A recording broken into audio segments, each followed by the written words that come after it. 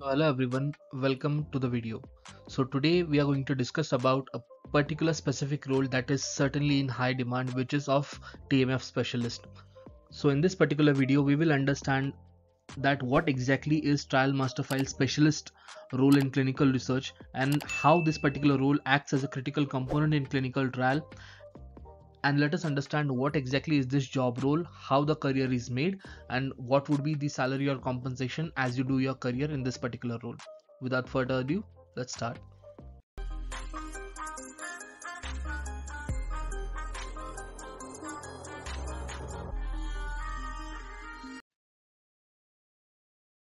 So first and foremost, let us understand what exactly is eTMF. So eTMF stands for Electronic Trial Master File, which is a digital innovation in the realm of clinical trial management. And this particular digital solution transforms the traditional trial master file into an electronic format. This solves the problem by streamlining the storage, management, and retrieval of the essential documents that are very critical for the conduct of clinical trial. This particular eTMF also ensures that there is regulatory compliance and data integrity to the documents, and it upholds the standard of good clinical practices. This particular eTMF is designed in certain way that it always is ready for inspections, and any kind of modification done in the eTMF leaves an audit trail so that it is fully traceable. So when it comes to sponsor and the CROs, this particular eTMF is indispensable and plays a critical role in managing the clinical trial life cycle, while for auditors, it helps to build a reliance on the compliance to the regulatory and the legal guidelines. So you can understand this particular eTMF is very critical in ensuring there is a good documentation practices going on, and this electronic solution also ensures that the regulatory compliance, the data integrity, and the GCP is maintained at the same time. So if you're someone who needs to understand the basics of trial master file, so this is a particular video that we have uploaded previously. I shall place link of this particular video in the description box. You can go ahead and check this particular video out if you're not familiar with the concept of trial master file. Now let us understand what are the essential documents in clinical trial. So essential documents are documents which are very critical for the conduct of clinical trial. These particular documents play an important role in management and verification of the compliance of the clinical trial to the GCP and regulatory. Okay. Now, why are these essential documents required? So that we can have a comprehensive evidence of the trial planning, execution, and the results. So all the documentary proof of the trial conduct, execution, and results constitute the essential documents.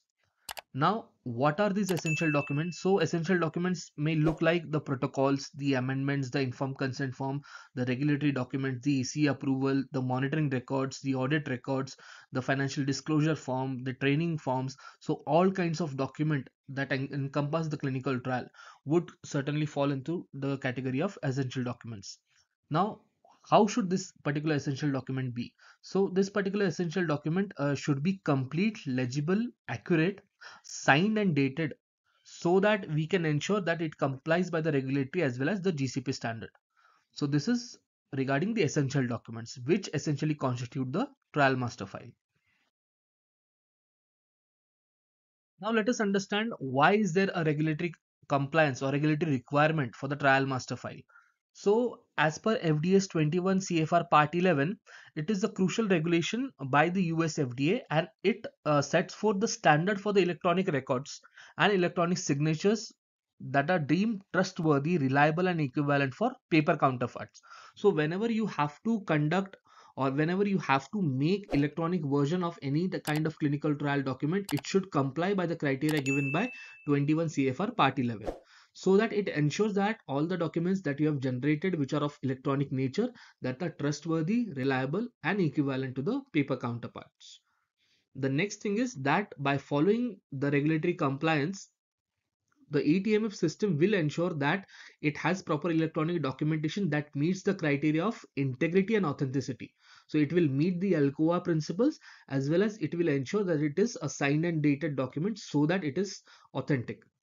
Next thing would be that the eTMF system that which is developed should comply by the international regulations and guidelines also, such as the ICH GCP, the E6R2 guidelines, where specific sections are given for the eTMF documents and how the system should be followed, and it clearly ensures the effectiveness and applicability of the global clinical trials. So your eTMF must not only satisfy the local regulatory regulation but also the international guidelines such as ICH-GCP. And finally, if we have adherence to this particular document, it will essentially guarantee that the system is robust and secure in the first place, and it will also help the other countries or the other trial participating site function on an international level, and it will support the consistency of the document worldwide and help in clinical trial data management and supervision. So this is regarding the regulatory aspect of the eTMF. Now, if you want to make your career in eTMF, so as a eTMF specialist, a TMF reviewer, okay, so this is your job description. So if you see this particular job description, so you would see that the adherence to the ICH GCP, the SOPs are given, but we have distilled the role of TMF specialist into four critical categories. Let us see. So whenever you function as a TMF specialist, the first role that you would do is document management, because during the course of the clinical trial, a lot of essential documents are generated, and this particular document play a very important role in ensuring that the documentation is complete, accurate and compliant with the regulatory as well as the GCP guidelines. And this particular document will help in reviewing and approving the documents. So you would be reviewing the documents, you would be approving the documents, and perform quality control and quality assurance measures to address any particular query in that particular documents. So document management review of the document would be a critical role of eTMF specialist. The next thing would be the system maintenance. So as you know that the eTMF or the electronic trial master file is an electronic document managed by a software.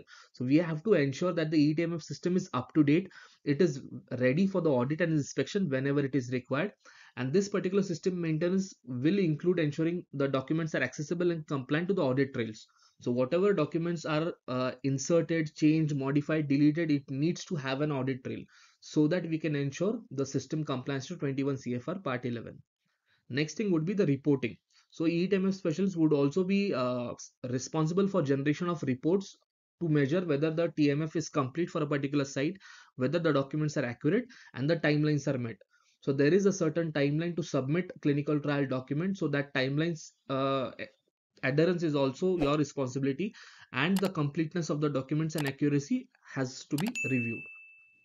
Next thing is the process improvement. So although there are guidelines for eTMF system development, but there is continuously growth in this particular field, and you have to ensure that continuously you need to evaluate and improve the eTMF process and the system and the workflow so that it can increase efficiency and compliance to the regulatory as well as the GCP. Okay, so essentially whenever you are eTMF specialist, you would be responsible for document management, system maintenance, reporting of the eTMF processes and process improvement also. So that is essentially the TMF specialist role. Now let us come to one of the favorite questions that a lot of people ask me. So that is regarding the salaries. Okay, so if you are a TMF specialist, your entry level salary on an average would be 4.9 lakhs. So it can range from 2.5 lakhs to 7.8 lakhs. So that is a broader range, but it essentially depends upon your understanding of the essential documents, whether you have worked in clinical research previously and do you know the guidelines. Okay, so if you're going for this particular role, ensure that you know ICH GCP, you know E6R2, you know the attributes of 21 CFR Part 11, and the fundamentals of clinical research and the SOPs. So if you have that particular knowledge, you would certainly go towards the higher spectrum of this particular salary. Now let us understand how the career progresses. So if you get more than 5 years of experience in this eTMF, you are good at reviewing the documentation and the process of eTMF, then your salary would definitely range in the higher sections, and you would be paid at this particular amount, and this will essentially help for you to grow. Okay, so it essentially depends upon what your performance is and how you can grow. Definitely this particular eTMF specialist role is critical because it will give you the freedom from working from home, because it's a software based job and you don't essentially need to visit a particular site. as well as it will give you that particular independence of working into non-physical activities, non-operational activities. Okay, so this particular role would be very beneficial for you.